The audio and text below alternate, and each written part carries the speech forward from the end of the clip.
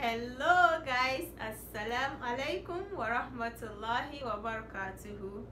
Welcome once again and thank you for stopping by. If you're new here, you are welcome to join the family. From the last video that I did about women showing respect to her husband, I got a message that I want to talk about it today. The power of the smiling woman. Women, Allah has made us to be the weakness of men. That's why the Prophet, peace be upon him, said his greatest fear for his ummah is women. And I think we can all testify to this, looking at what is going on around us in today's century. Women has become the ornament of beautification, satisfaction, a whole lot of things that are tempting to the men. That's why we have to guide what we have, protect it,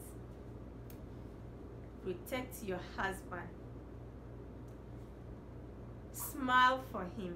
You don't know the extent, the value of your smile to your husband, unless maybe you are already aware of what I'm talking about by him testifying to you, or by you analyzing the difference between you smiling for him and putting up a fight with him.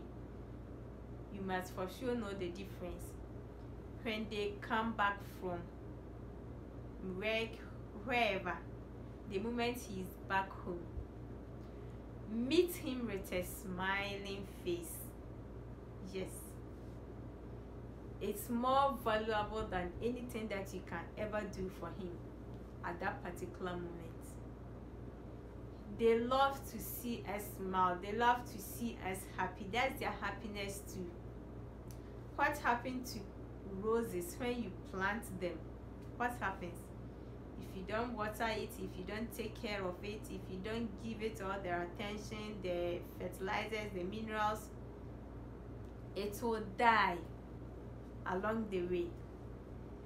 Our smile is a fertilizer to our marriages. The way we keep up ourselves, dress up for him. Don't just take your time when you are going out. That's the time that you want to take all the time you have in this world to put up all those makeups, to dress and go and show it to other men outside. And when we are back home, what do we do to ourselves? Nothing.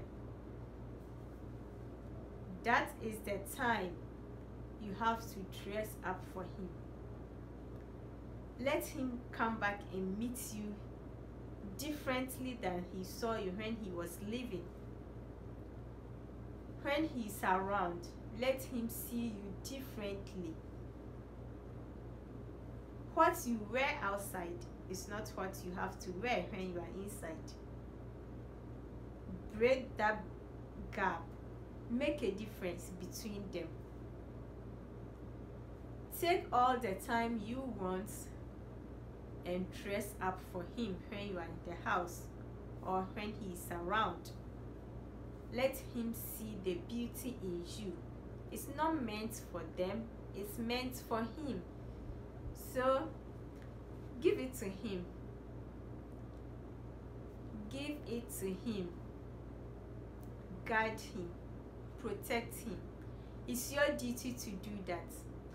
Stop selling your husband to your friends and others. He has done this, he has done that. It's not going to help. Stop selling him outside. Protect him. Try and solve whatever issue you have. Rate him. Do your best.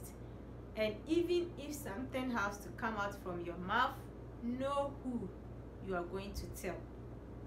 It's not everybody that you have to be going around selling him to. You have to protect him. Be loyal and faithful to him. When he's not around, my dear, that is the time You have to know that I have to keep myself up for him.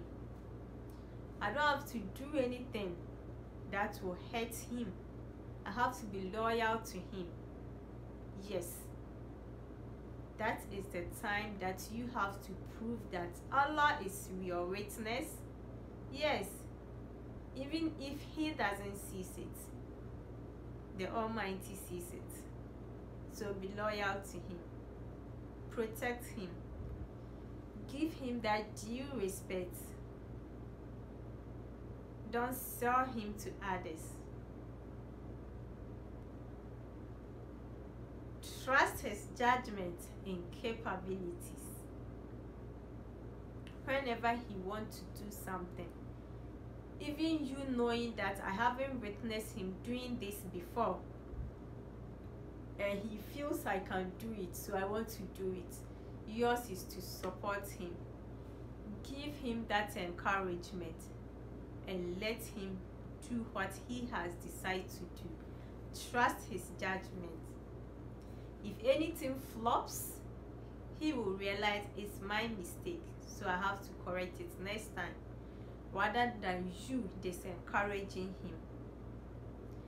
You don't know the power of you being a woman in his life until you start to put them together.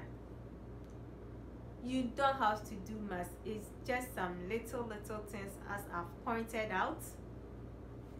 Do them and you will win him. Do them and he will be happy to have you. Do them and you will please him and you will please Allah subhanahu wa ta'ala. Don't forget to always say Alhamdulillah for what you have, because you don't know what is outside. You don't know what others are going through. You don't know what others wish to have. You don't know what they are struggling to put together. You can do it too. Say Alhamdulillah for what you have and do your best to protect it. Assalamu alaikum wa rahmatullahi wa barakatuh.